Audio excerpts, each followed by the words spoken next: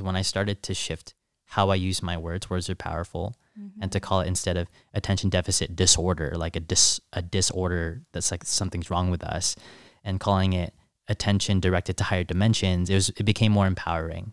Yeah, that's something that has really shifted my whole experience of ADHD.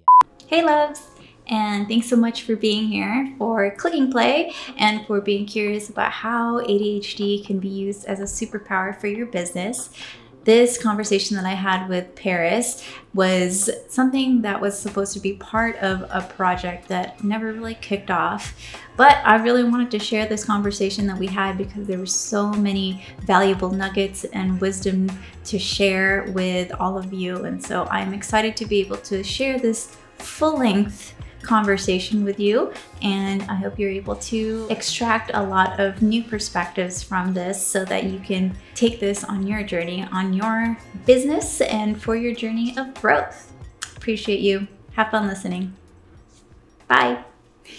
I personally know your ADHD story, but I know for many of you who don't know who Paris is, how's your experience been with ADHD, and where did you come from? How did it first start? Yeah, so man, where do I start? When I was younger, when I was 14 years old, that's when I was diagnosed with ADHD. And at the time, I didn't really know who I was. And yeah, when I was first diagnosed with it, I didn't really, like I became a victim to the label. And when I first was diagnosed with it, it made me feel really crazy, like I couldn't do anything, and I was very incapable of taking care of myself, that I was stupid, like that I was an idiot, that I'd forget things. And yeah, it really just brought me down. Over the years though, like long story short, quickly, I started to shift my relationship to what ADHD is. Instead of calling it attention deficit disorder. I even forget the original term of it, because now scientific. Yeah, now I call it attention directed to higher dimensions. And now it's more of a tool, a spiritual tool for me to embrace when I explore creating things, when I explore dance or any other kind of artistic medium. Like what I've realized is that ADHD is an expression. It's a skill. It's a superpower in the sense that I can see things from so many different angles and so many different perspectives at once, and form my own unique approach to doing anything. So yeah, it's like in a nutshell. Yeah, in a nutshell. Yeah. Every time I hear your definition of ADHD, and it is shared with many of my friends and the people who have shared space with us, they always are just like, whoa, that's so new and different in perspective. Like, this perspective is such a new way of thinking. I love using that now. Yeah. So it's been really cool to have other people share that, and also have people say that, oh, that's how they view it too. Yeah. Attention directed to higher dimensions. Please, for anyone who's out there who has been interacting with the concept of ADHD in their own lives relative to their experience and their growth, learn to call it that, or experiment with calling it that. Because when I started to shift how I use my words are powerful, and to call it, instead of attention deficit disorder, like a disorder that's like something's wrong with us, and calling it attention directed to higher dimensions, it became more empowering. And so yeah, that's something that has really shifted my whole experience of ADHD. And yeah, I feel what has allowed me to accelerate in different areas of my life to this day too, in entrepreneurship and also in creativity. And with art, and with business, business entrepreneurship, too. Art, spirituality, and just allowing yourself to shift that perspective and what you say to yourself, because words are powerful, and what you say creates your reality. And so ever since I learned that from you, I don't know, 4 years ago, it definitely has shifted my perspective on it, because I also have ADHD, but I'm self-diagnosed, and I definitely know that it can be hard to recognize that you have it, because we get so caught up in it. At least for me. I don't know how your experience was. I remember you were admitted to a mental institution. Yeah, mental institution. Yeah. So how was that? That was great. It was wonderful. It was pretty difficult actually when it first happened. So I had a breakdown when I was around 17 years old. I So growing up, I had a lot of skin diseases. I had a lot of health problems. And we talked about this actually on the first podcast that we did, on the Conscious Awakening podcast. I said that right? Yes. Conscious Awakening podcast. And so growing up, basically I had a lot of health problems, and it took me out of school for long periods of time. And I barely graduated high school. And approaching my graduation date, something happened where I just had a really bad breakdown, one of the worst breakdowns of my life. And my room, I used to draw, I used to paint a lot, and my room was covered in art. And when I had this breakdown, it was actually a relationship that triggered it, that made me think that I was just like worthless and stuff. And so much love to the girl that I experienced it with. It's not her fault, but it triggered a lot of traumas that built up over the years from the illnesses and stuff that I've been through. And when that happened, I was just really angry, and I hated myself. And then I tried killing myself. Actually, I tried killing myself, and I tried to overdose on Benadryl. Wow. Yeah. So for 3 days, I would just be angry, and then I didn't want to be awake. So I would want to go to sleep. So I would just take Benadryl to go to sleep. So like the pattern for 3 days when I was going through this breakdown is I'd wake up, be angry, take Benadryl, and fall asleep. Wake up, be angry, take Benadryl, and fall asleep.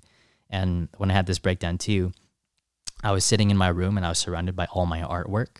And to be surrounded by everything that represented me, I just hated it because I hated myself so much. So I would take down my paintings and I'd rip them up.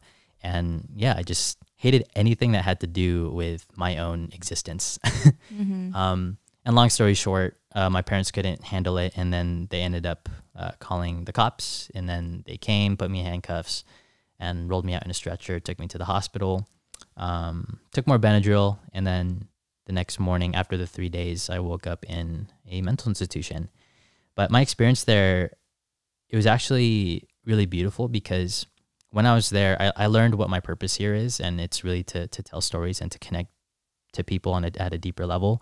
Because while I was there, all the therapists there, they told me, like, they would take me aside and they would say, Perris, out of all the kids in here, I actually don't know why you're in here.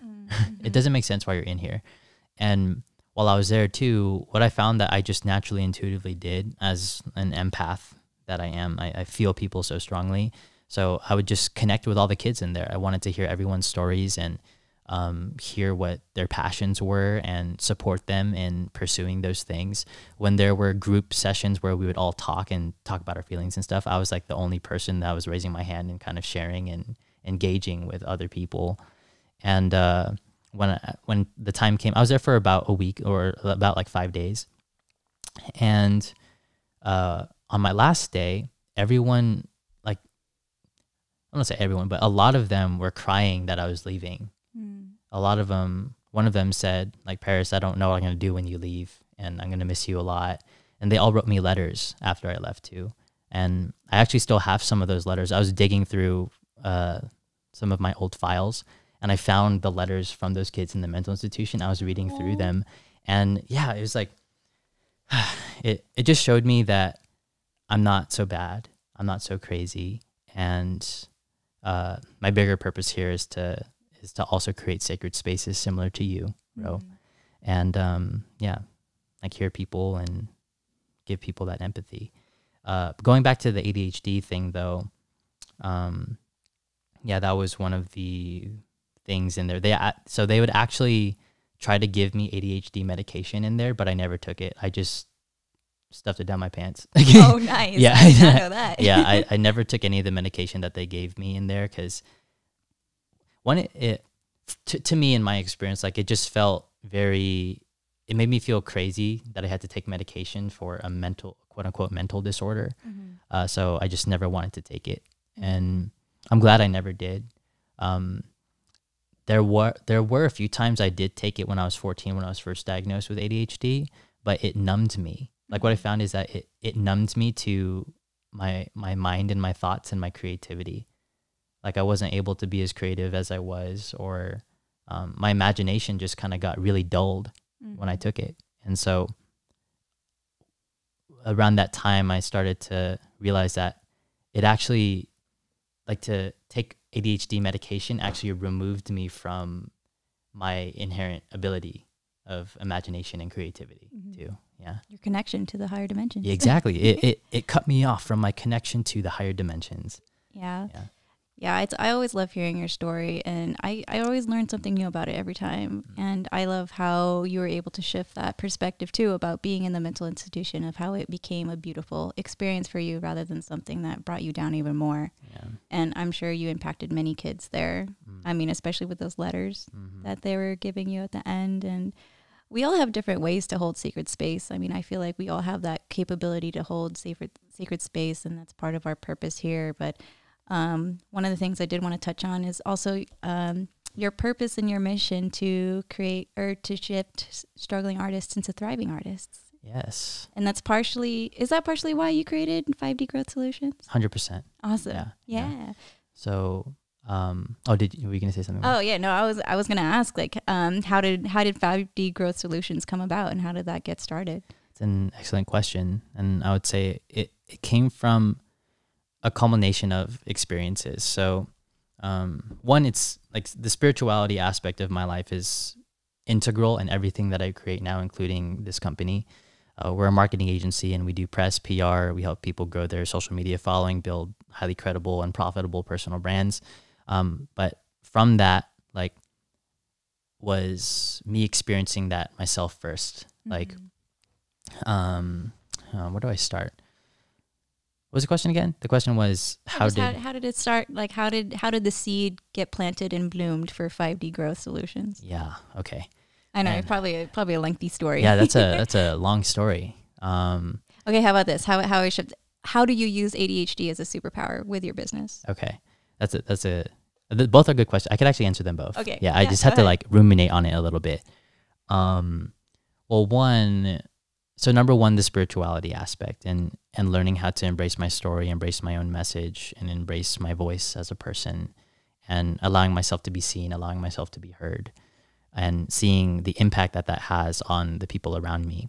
That spiritual awakening is integral for me, even choosing an entrepreneurial path in the first place. Two, I used to be mainly focusing on creative work and creative gigs as my main means of income. So what Rose said, like, one of my missions in life is to create a generation of thriving artists. I come from a struggling artist background.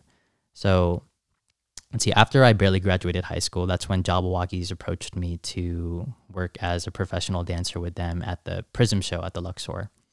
And to a lot of people, that's like the dream job. Like, oh, wow, you've made it so early on at 18 years old, and wow, you're so lucky. And granted, like, it was very exciting, because actually after barely graduating high school, I actually didn't think I had anything going for me.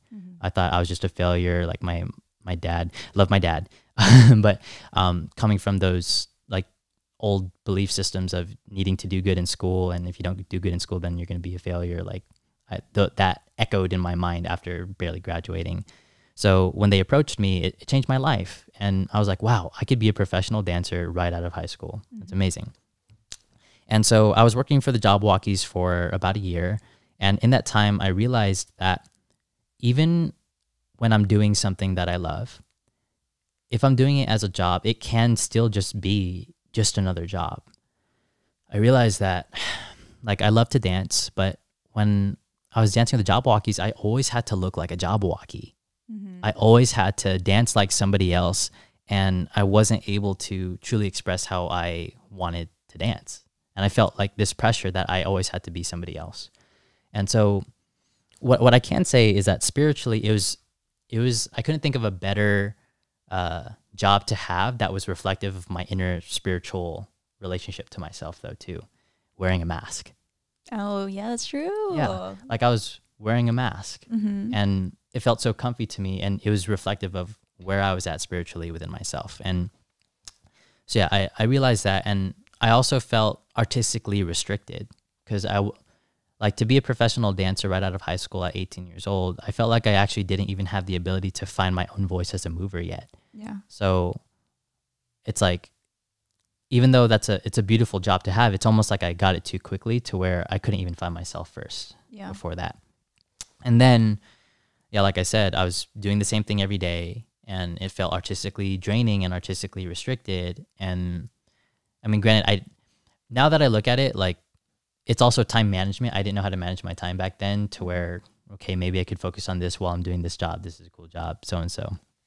But, yeah, at the end of the day, I lost passion for dance. I lost passion for something that I truly loved because I was just doing it for a paycheck.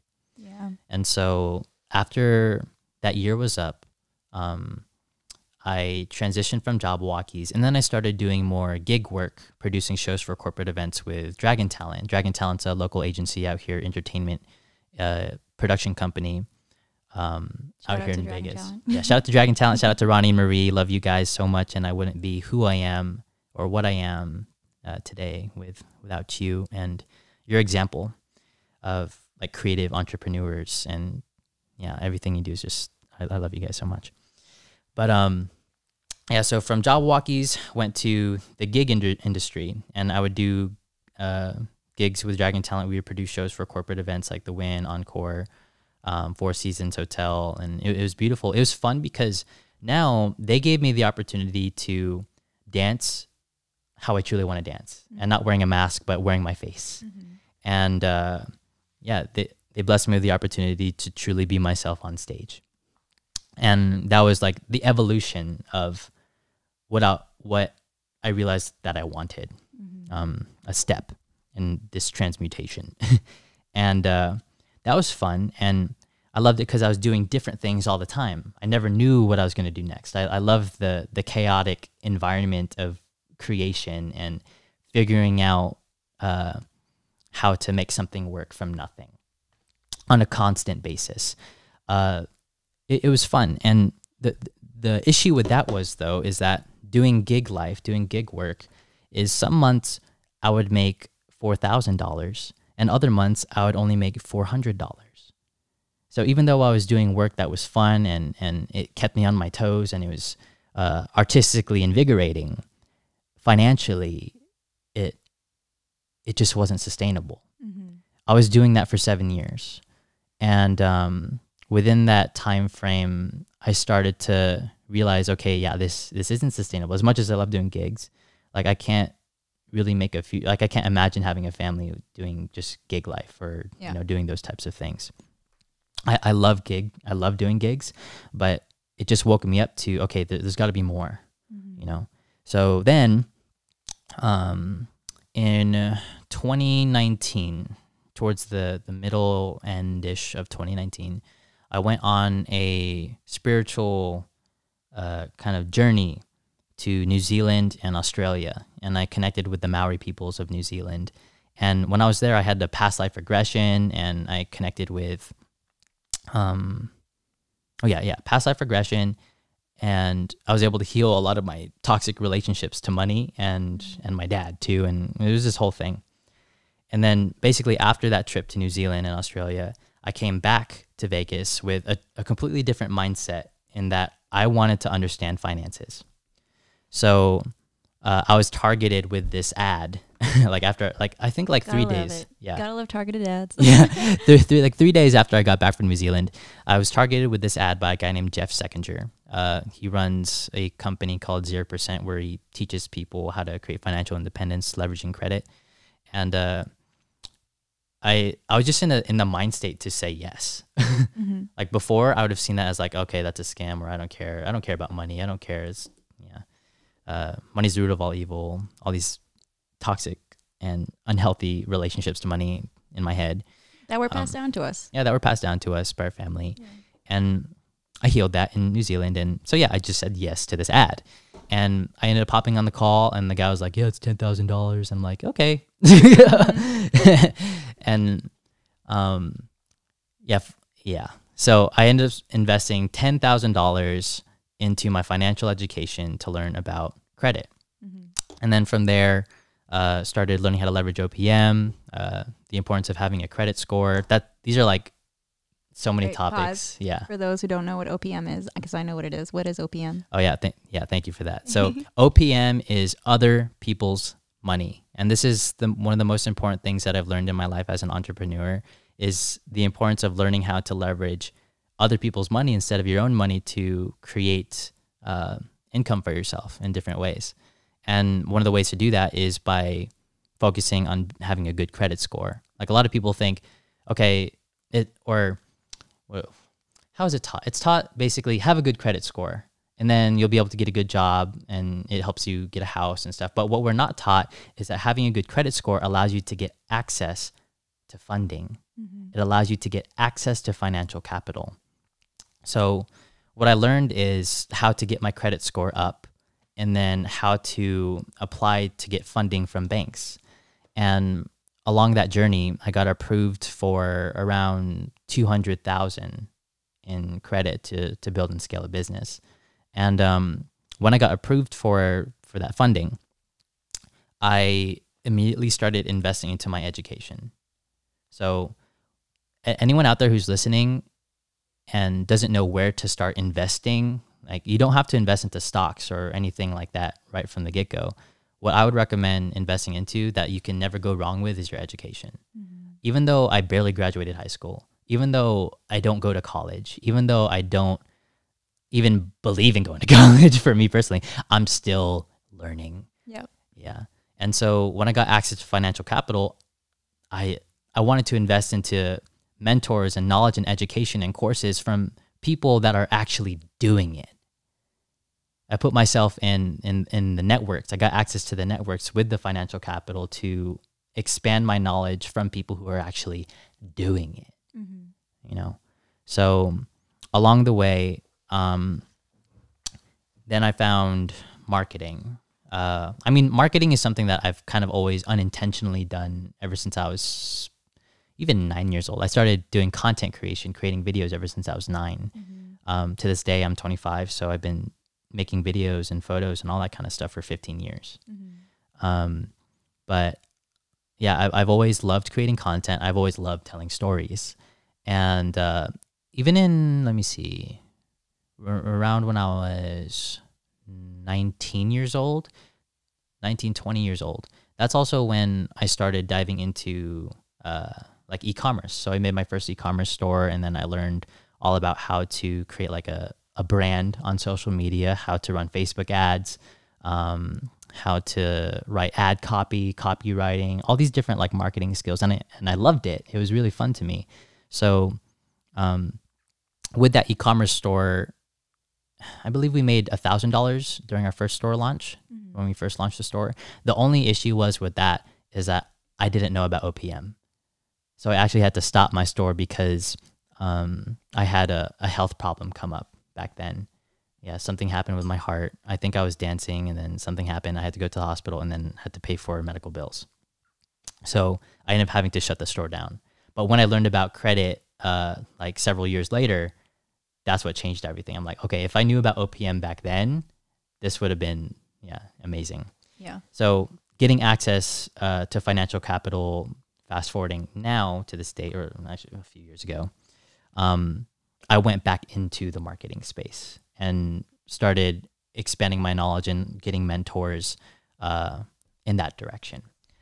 And fast forwarding now, came the fruition of 5D Growth Solutions, where we focus on PR. We focus on helping people tell their stories on credible places.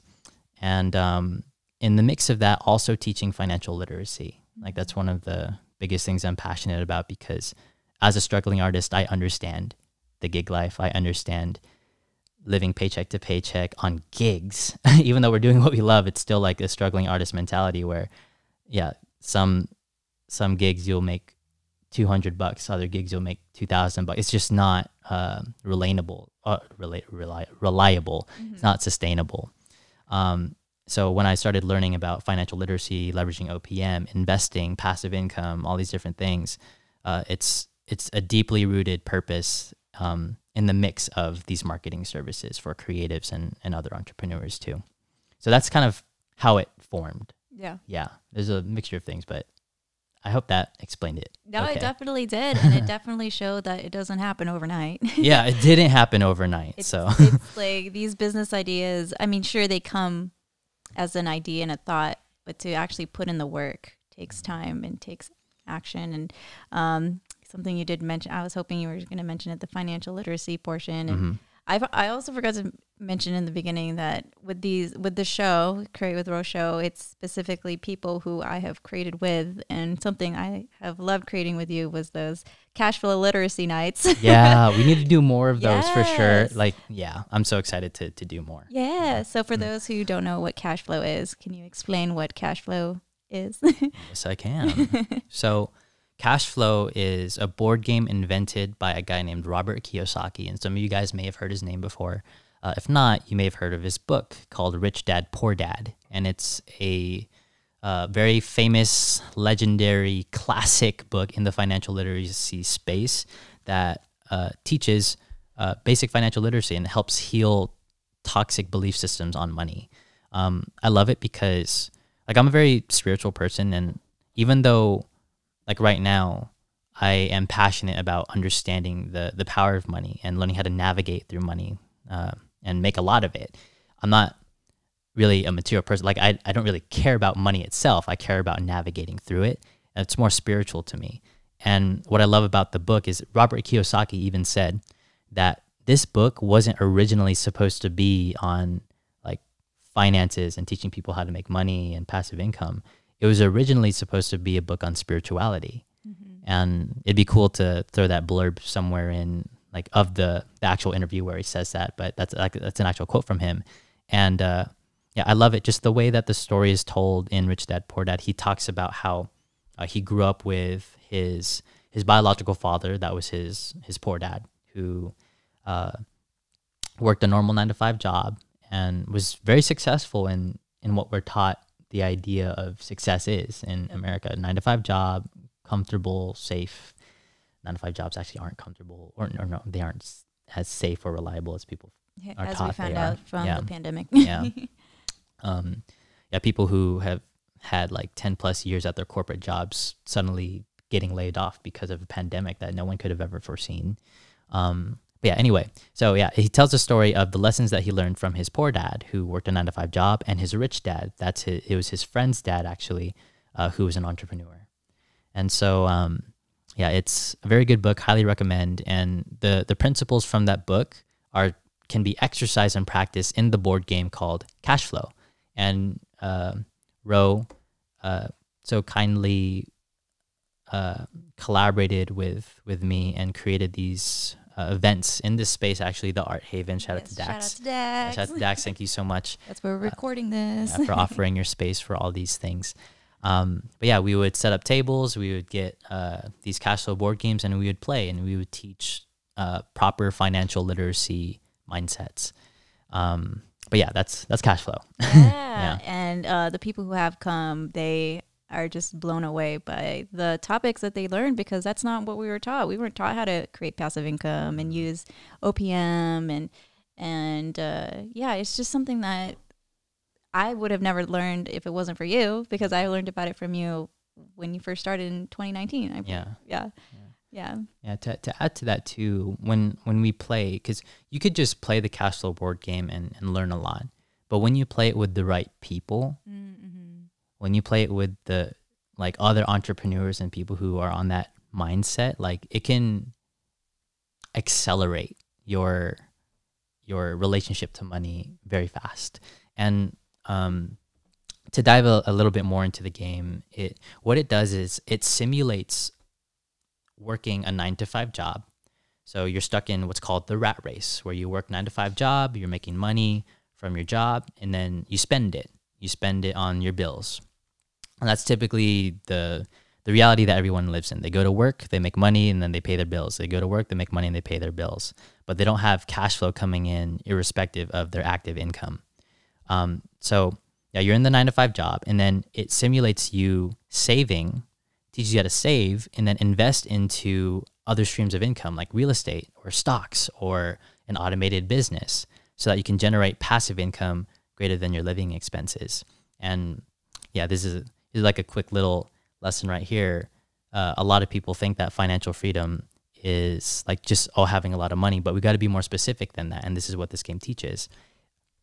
And for those of you listening, this is what I would want you to remember. If there's anything that you take away in terms of the financial literacy aspect of this podcast right now, is that financial freedom is not having a lot of money necessarily. It's having the right system. And that system is having passive income greater than your living expenses. Let me say it one more time. Having passive income greater than your living expenses. And with cash flow, the board game, it creates a safe space to practice, where you're not risking your own money on investments. And it's a safe place to practice doing that. Yeah, and I want to add that it's not only a safe space, it's also a fun space. Yes. We also have a fun time doing it. Yes, it is very fun. Yeah.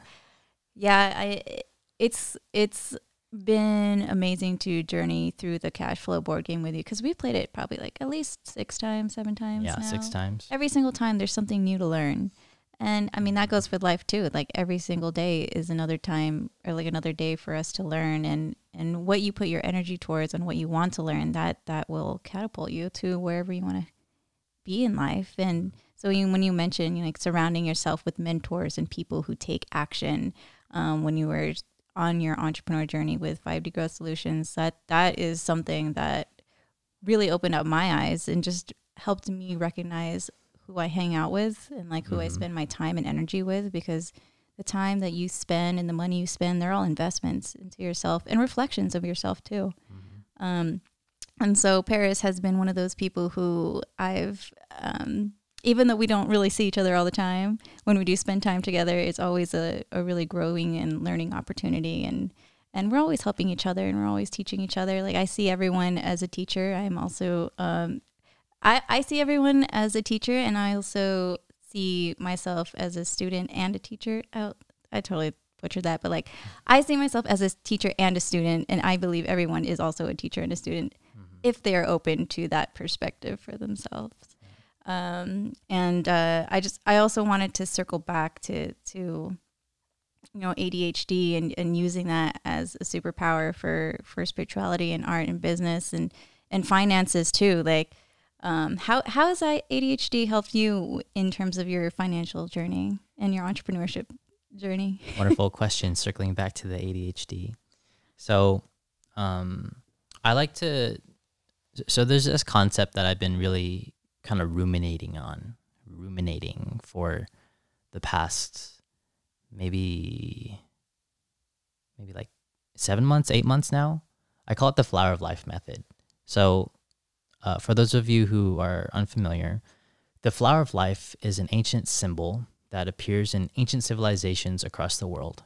So if you go to Egypt, if you go to Japan, if you go to China, India, this symbol appears everywhere, and as a testament to the interconnectedness of human consciousness. And when you look at it, like for me, it symbolizes and perfectly articulates how my mind functions, the interconnectedness of all things. So what I learned about entrepreneurship overall is that it's the ultimate spiritual classroom. You face your fears. It's not just about making money. Like there are so many other intricate things that you have to learn to be able to even do this. Like talking to people. Like before I used to be so introverted and so afraid for people to even look at me. And so I had to go through certain things within my own growth as a human to be ready to have any kind of conversation about money or helping others, So essentially back to the flower of life, kind of get off track sometimes. Attention directed higher dimensions. ADHD. Yeah, ADHD. At its finest. At its finest. So the flower of life symbol is created utilizing concentric interlocking circles. So if you look at it, one circle, I wish I could like draw it, but I don't know, maybe you could splash something on the podcast later. I don't know. But so one circle symbolizes, I like to interpret it as one circle symbolizes one expression of awareness or like a skill. Another circle represents another skill. So for example, this circle symbolizes dance. This circle symbolizes video creation. This circle symbolizes copywriting. This circle symbolizes painting. And when looking at the flower of life through all the different things that I've done over the years, like dance, like video production, like speaking, like painting or drawing, like photography, I realized that all of these skill sets are interconnected. So what I've learned from dance, what I've learned from spirituality applies into how I kind of created this marketing company in relation to like how I align my lifestyle to it too. I love telling stories, and whether that be through dance, whether that be through a marketing campaign, whether that be through a press piece, whether that be through a video. And so how do I turn that passion into a way to make income? Well, I help other people do it too. And so I'm doing what I love and helping other people do that as well, because I've loved it so much for so long. Mm. Yeah. So like, the flower of life, it's basically a symbol that is a homage to how everything is interconnected. Like one skill from one area can help accelerate a skill in another area. I hope that makes sense. That definitely makes sense. And I love this because you created this method, right? The flower of life. I would say so. Like I've never heard anyone explain it this way, but I'm sure there's like other similar consciousness out there who probably think the same thing. But I call it the flower of life method. It resonates because it's something I used to have trouble with is just like connecting all the different parts of myself. And one thing I did want to mention that I didn't get to mention in the beginning is that Perris is like one of the most authentic people I know. And when you allow yourself to show and share your stories, allow yourself to feel seen for every single part of you, that's really where that authenticity can just like grow and thrive and inspire others to share their authentic self as well. And so, you bringing in dance and video production and marketing and finances, like bringing all of that together is allowing you to just shine your light even more and your authenticity even more. So I just wanted to put that in there because I have always just been inspired by Perris, and it's been amazing to work together, to create together in wherever we are in our journey. And I know something that you like to also share is that you are a multidimensional being. Do you feel like that's connected to being interconnected? 100%. Yeah. Yeah.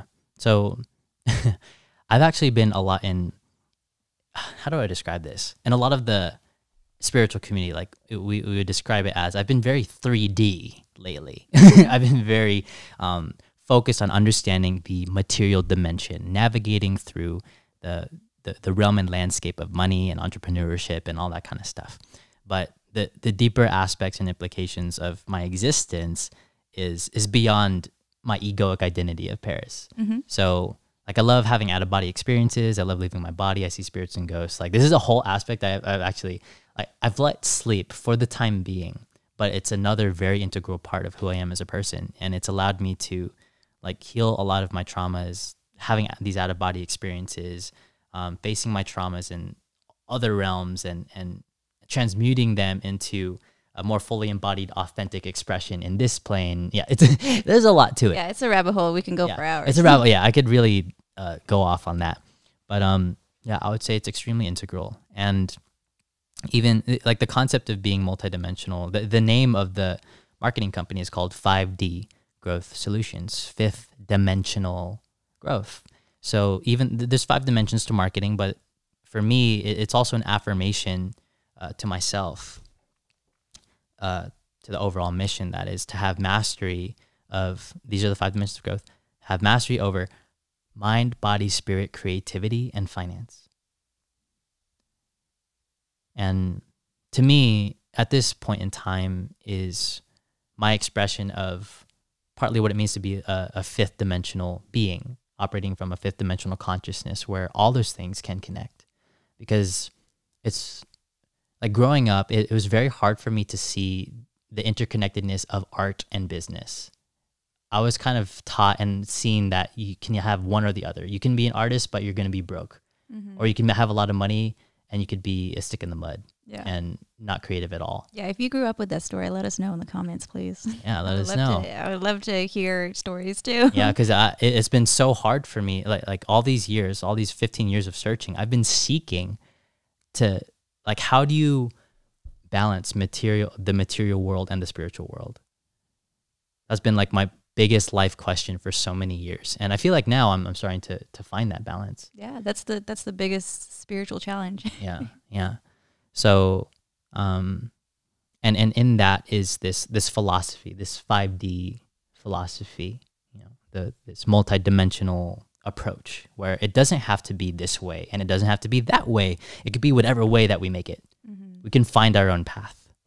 Yeah, and the one thing that I always feel like I can share anything I can with you. Like I'm just so grateful for the safe space that you always provide for me, because it's something that you have taught me to also exhibit to others. It's just like that permission to explore and to just allow yourself to experience whatever you feel called to, whatever resonates for you, so that you can just live this spiritual gym and learn as an entrepreneur what the things that come up for you in this entrepreneurship journey, and like the art journey. It's like the ones that are hard to face. Those are the ones that are here to come up for you, to either have you choose to heal it or to complete this or continue the cycle. Yeah. So it's been really awesome to see you come out of your shell more. Like you mentioned earlier that you used to be shy and introverted, and you made those videos on YouTube. And oh my God, if you see, like, I have over 200 videos that document my growth as a person. And if you watch the very first video I've ever made to now and how I speak now, oh my God. Yes. So much evolution. Yes. I also highly recommend that other people do that. Like you're not saying you have to vlog and be seen by the world, but if you want to grow or evolve anything, record yourself, document it. Yep. And so you could see how it grows and shifts over time. So when you document yourself, like when you're in an intense emotional state, what I do when I'm in an intense emotional state, I'll turn on the video and I'll start recording myself, and I'll just I'll just let it out. I'll scream, I'll curse, I'll say fuck this, fuck that, blah blah blah blah. So you can bleep that out. Censored. Okay, cool. And then when I feel like I finish releasing, I'll be like, okay, and then I'll turn off the camera, and then I'll watch it. You watch yourself in your authenticity. You watch yourself in your pure beingness, without any filters, without trying to censor it for other people. Without judgment. And if you could learn how to do that, like that's one of the ultimate forms and expressions of learning how to love yourself. And if you do that consistently, like it's like you're having an out-of-body experience. This is how I like to describe it. When you watch yourself be yourself on camera, you're literally watching you outside of your body being that authentic self and the authentic version of you. It allows you to disconnect from your ego a little bit and just observe yourself. And it's a tremendous tool for spiritual growth. So I would highly recommend it. I highly recommend it too. Yeah. Ever since I started documenting myself more. And also I learned that tip from you. I know some people have asked you on Instagram how to create more content, and your perspective is to document yourself. Yeah. And that in itself is content. Yeah. If you want to make content, if you're one of those people that says, "Oh man, it's so hard to make content," like just document. Don't focus on content creation, focus on content documentation. And then before you know it, you'll have just a ton of content that you could repurpose for later. Because right now you may not know the story that you want to tell. You may not know who you are or where you're going, but if you just document it, there's going to come a point in time where you look at the bigger scope of all of that documentation that you've done, and then you'll find the story. You'll see the story there. Like I started making vlogs when I was 16 years old. I'm 25 now. So like 15 years. 9 years? 9 years. 9 years? Is that 9 years? 11, 16. 16 to 25. Yeah, that's 9 years. 9 years. Okay. Yes. 9 years. That's completion too. 9's a good number. Yeah. Angel numbers. Yeah, angel numbers. But because I have all that documentation, I can look back at it and see, wow, that's really how far I've come. And now I could utilize that story and share it with the intention to open someone else, to open someone else up to a new perspective, or to use it to heal other people too. And to invite others and inspire others to document. Yeah. Because that's something I unintentionally did. Like, I've always loved documenting. And before, though, my intention was seeking external validation. So when I was on Instagram, I would post something for the likes and to just have that dopamine rush. Now it's more, my intention is I'm documenting for myself, and for those who resonate with it will be attracted and will come. And I just did a reel recently where there is a voiceover that says, I don't chase, I attract. And that's something that is really eye-opening for me on my entrepreneurial journey. To chase is I've learned that scarcity fear mindset, and that attraction is that abundance empowered mindset. And when it comes to documenting, if you feel scared to document yourself and look at yourself, that in itself is something I invite you to look at. It's all the more reason why you should do it. Yeah, all the more reason. I think the video at one of the shows you're at right now, they have a quote on the wall that says, the thing that you're most scared of is the one that will set you free. Yeah, that resonated with me. The thing that you're most afraid of is the thing that will set you free. Oftentimes, like, the things that we have the most resistance towards is the compass towards our growth. And for me, that's what I'm about. I love growth mindsets. I love facing my fears, and immediately when resistance comes up, I like to face it immediately. To the best of my ability. I'm not like the best at it, but I'm still learning every day. But if you feel a fear of being seen, the documentation thing, like Rose said, if you feel that resistance, I would highly encourage and support you to try it and then see what happens, because that's when you learn the most about yourself, is when you're uncomfortable.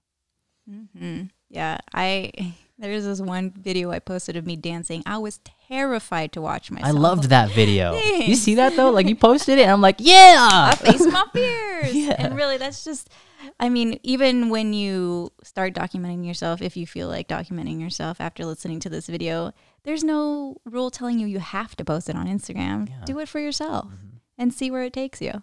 Do it in your own private space. Other people don't have to see. But what it does is it increases your relationship to you. Your relationship to you. Oftentimes, like, other people see us, but we don't even see us, like, majority of the time either. The only time we see us is like when we're looking at a mirror, or maybe through photos. But when you're capturing yourself through a video, you could see your facial expressions. You could see like, when you're saying something, you could tell when you're lying. Like, you can't hide from yourself. That's one of like, I get scared still when I record myself and document myself and watch things. I still get scared. Same. Still. But I love to look at it, because it's like, that's where you're fucking up, Perris. That's where you're hiding. And yeah, maybe other people, they don't need to see that, but yeah, you can't hide from you. You are what I found and discovered over my 25-year lifespan so far is that, like, you can't hide from you, and also you are your own greatest source of wisdom. So when you look at yourself as if you're an outside perspective, another person, what advice would you give to that person on the screen? Yeah, it allows you to kind of build that type of relationship to yourself too. Yeah, there's a quote that resonates with me all the time. It's that sometimes, well, not sometimes, the medicine we teach is the one that we need the most. Yeah. So just allowing yourself to take a moment to observe yourself. I love how you mentioned that it's like an out-of-body experience. It's like a physical out-of-body experience, like watching yourself on a video. Yeah, you're watching yourself in the past, in the future, in the present moment, when you're watching yourself on a video. Like, that's what it is. Yeah. And I mean, really, this is what this is. Like, this podcast is a documentation where we are now, how far we've come. Yeah. Who knows where we're going to be in 5 years, 10 years from now. Doing another one. Yeah. But we're going to look at this and be like, wow, remember that? Remember what we were going through at that time there, when you were struggling with this, I was struggling with this, but how far did we overcome? How much did we heal? Yeah. Yeah. I mean, if you watch the first episode of Conscious Awakening, which I'll put in the show notes. I mean, you can tell that I've definitely grown a lot in terms of speaking. You've definitely grown a lot in terms of speaking. Yeah. And I mean, goes for everyone who was on that journey with me. That was like the start of my spiritual journey, and we're still going. Now it's including business and finances and entrepreneurship. And I wanted to ask if you had one advice for someone who is getting into entrepreneurship and who has ADHD, what advice would you give them for the next step after listening to this?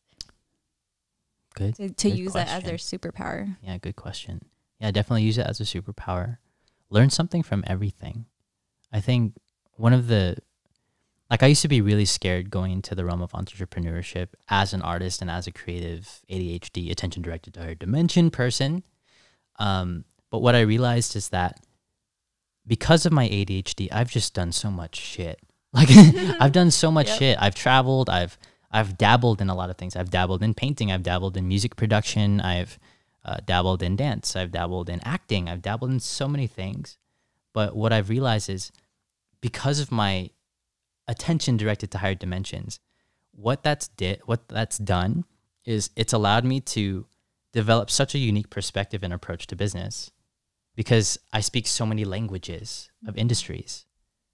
I understand a lot of different industries because I've just dabbled in a lot of things because of my ADHD. Like this used to be actually a really big insecurity of mine because I didn't have one focus. Yep. The jack of all trades. Yeah. The jack of all trades, master of none. Do you know the full quote of that? Actually, I don't. The full quote of that is a jack of all trades, master of none, but it's better to be a master of many than a master of one. Or what was it? It's better to be, a master of many than a master of one. I don't think it was it was something like that. But basically, that was the full quote. It's cut off at jack of all trades, master of none. But yeah, essentially, embrace your ADHD and embrace your mind's natural tendency to go in a lot of different paths. And then, like I'm the type of person too to gather a bunch of paint and throw it at the canvas and then find the picture within the chaos. That's just how I work personally. Other things from there is, let's see, another advice would be task management, time management. That's another important thing. The way that I've learned how to be efficient with my time, though, is to basically like mind hack myself, convince myself that something is fun. Yes. Yeah. That's something I learned from Atomic Habits. Yeah. Like when you're shifting those habits you don't want anymore and implementing habits that you want to have in your life, make it fun. Yeah. Make it fun. Like if you're, like let's say in entrepreneurship, you have to learn about financial literacy. Don't think about, okay, I have to learn about financial literacy and money and I don't care about money, blah, blah, blah. Like I actually had that same exact thought, but I made it fun by saying, okay, if I learn about financial literacy, what's the end result of that? Creating a generation of thriving artists who aren't afraid of money, learning how to gain access to money so I can make more cool stuff. And then when I made that intention more prominent, that purpose, when I attach that purpose to the task, it makes me do it and not even question it. I wasn't lazy. I didn't get distracted because I get laser focused. And I think anyone out there with ADHD, attention directed higher dimensions, going to keep saying that. Anyone out there with ADHD who has a problem focusing, you find that you can focus on things that you actually give a shit about. Yeah. That's where your energy is just like really drawn to. And I don't think that's a bad thing. I think that's incredible. You could have tunnel vision on things that we're actually passionate about. And I think that's good. Yeah. Yeah. And so the evolution of that is learning how to convince ourselves to be passionate about even the mundane things, some of the mundane things. Like is folding. It mundane if you make it fun? Exactly. Like folding laundry, for example. My girlfriend Lainey, like she loves folding laundry. I suck at folding laundry. Like that's a task that is very mundane and boring to me. Like I don't want to do it. But like one of the ways that I kind of mind hack myself for folding laundry is treating it as a meditation.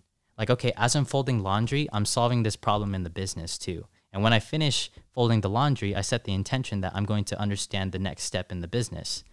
So I turn it into like a game. kind of too. Yeah. So like learning how to time manage and also embrace your attention directed to higher dimensions. All your wild ideas, that's what the world needs more of. I truly believe that. Like creatives are the ones with all the ideas. And I feel like so many entrepreneurs have ADHD. Every single entrepreneur I talk to, their mind goes a million miles a second. Yep. Yeah. And there are things that they are also just shitty at. Like I'm so bad at so many things too. So, okay, the third one. So I'm going to give you 3. 1, embrace your ADHD. 2, time management. 3 is, oh shit, I lost it. Hold on, ADHD processing. Rainbow wheel on the Mac. Rainbow wheel. This one is delegation. Yes. Delegation. I know as creatives and as people who can be extremely passionate about what we create, we tend to be so attached to the thing that we're doing that we just want to control everything. And we don't want to trust other people to help us with different things. And I had a big problem with this too. But one of my biggest evolutions in my journey is to realize that I can trust other people, and creating with others is how you truly create great things. And one of the ways that I practice that experientially is with Ro. Like I'm very hard to trusting people and and working together with people. I'm scared of working together. I'm like a lone wolf kind of dude. Same, that's me too. Yeah. Was. Yeah. But when you find the right people, act on that and figure out how you can collaborate with other people who are similar minded, who are on the same path. Because acknowledging you got to acknowledge your strengths and weaknesses. Like I wanted to be good at everything. I still have that mindset a little bit. Like I just want to do everything myself. I could be the best at everything. Yep. But I'm starting to realize, shit, I don't want to do that. There's things that I just suck at, and I'm like, wow, I need somebody else to help me with this, and that would really help. And that's what really, I think, shifted everything for me in the business. Because before I would do all the graphic design, I'd do all the video production, all that kind of stuff. But now I delegate. Now I have teams that manage different aspects of the business, that do the video editing or the social media management or the press and the PR for clients. And that frees me up time to do things like this. Which I'm really grateful for. Right? Because this has been an amazing conversation. Yeah. So now I can make impact in so many different areas and focus on the things that I truly love too. That not that I don't love those other things, but yeah, I love having conversations. I love having these types of conversations. And again, towards the purpose of creating a generation of thriving artists, I can't do that if I'm focused on writing an email. I can't do that if I'm focused on just creating 20 social media posts for one client. So I trust somebody else to do that who has the skills that are maybe even be better than mine. Yeah. And give that client that great service. And then I can be present in these types of things too. Yeah. So to recap, embrace your ADHD as a tool for you to accelerate your growth and expansion, and find the interconnectedness of your skills. Like everything that I've learned from dance and telling stories, I know how to make people feel things because I've been in entertainment. I can make people cry. I can make people laugh. I can make people angry. Like that can be kind of manipulative, but like it could be used for good and evil, right? Like the Jedi and the Sith.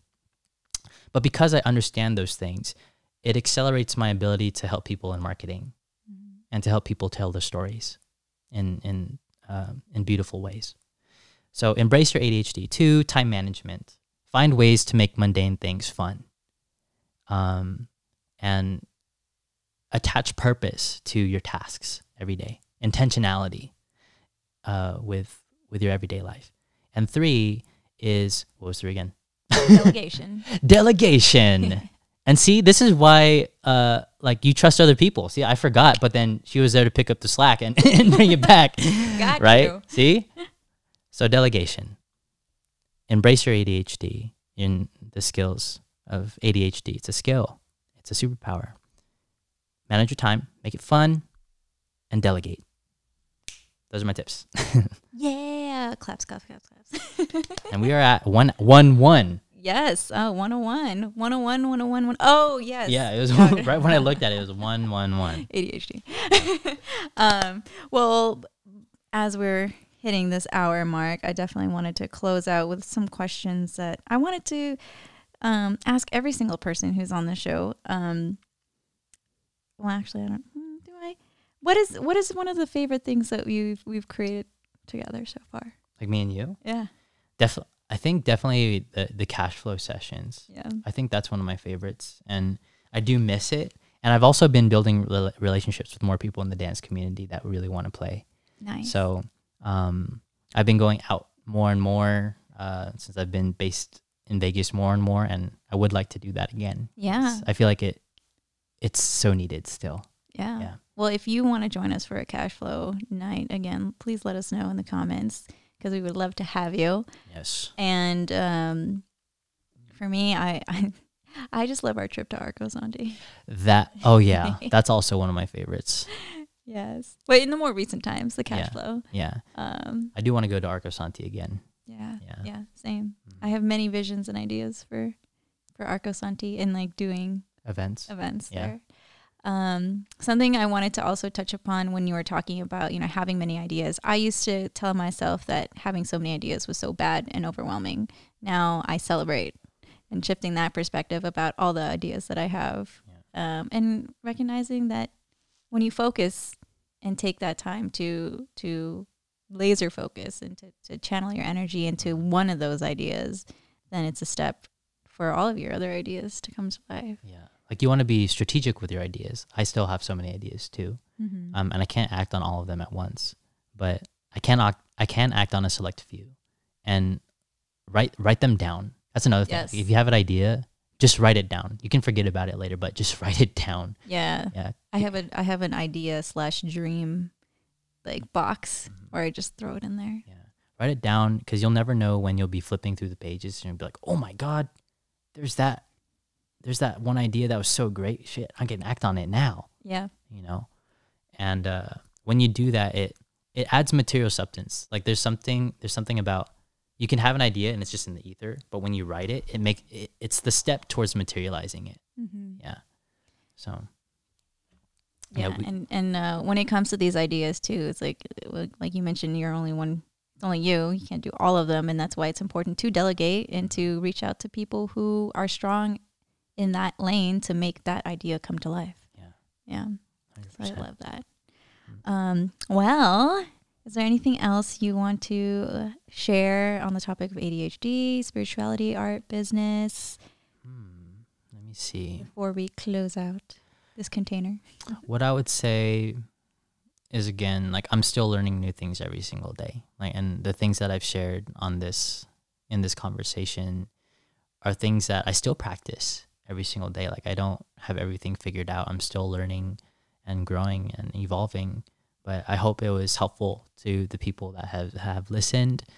And truly, entrepreneurship is the ultimate spiritual classroom. Mm-hmm. It is connected. Like entrepreneurship isn't just about making money and all that. It's about growth. Yep. It's about growing as a human, growing as a person. What do you contribute to the world?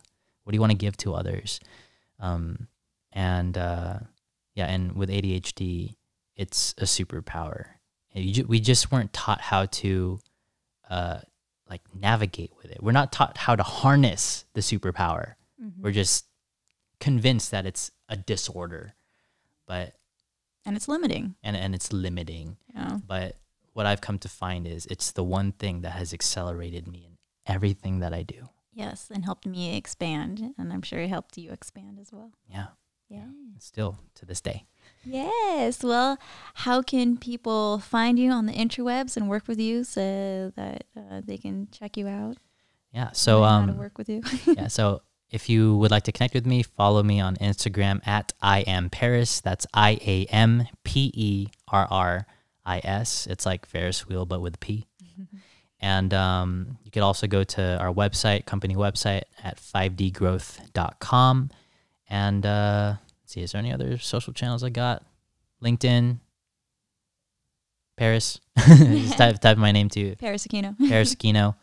But yeah, those are the main channels I use. It's Instagram, and yeah, you can connect with us on the website. And that's how we met, through Instagram. Yep. Instagram. Social media has brought so many beautiful connections through the time of COVID. And as challenging as it was, it brought about this type of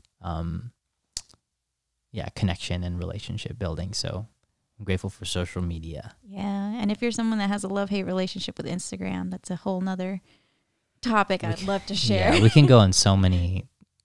You could go to town about that too. Well, I mean, if you have any topics you want to have us expand on, if you want Perris back for another episode, let us know too. Yeah. 'Cause, we can go on for hours. And there also, if you want to listen to our very first episode of Conscious Awakening, there's a lot of gems in there too. I would definitely invite you to watch that documentation, listen to that documentation, and hopefully it'll inspire you to, see us, how we've grown in 3.5 years. And the power of documenting yourself is truly expansive. Yeah. 100%.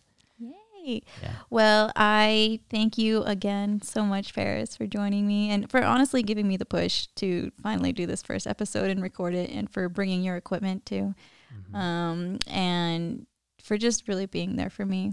I also wanted to share one time I texted him, have you ever thought about the question, am I meant to do entrepreneurship? Because I was having a breakdown. Yeah. And that's when Perris told me, like, entrepreneurship is the ultimate spiritual classroom. Yeah. I also said, yes, I have thought about that too. Because it isn't for everyone. But it's what I can say is it is for the person that wants to grow, that wants to discover more of themselves, that wants to expand who they are and their understanding of themselves and other people.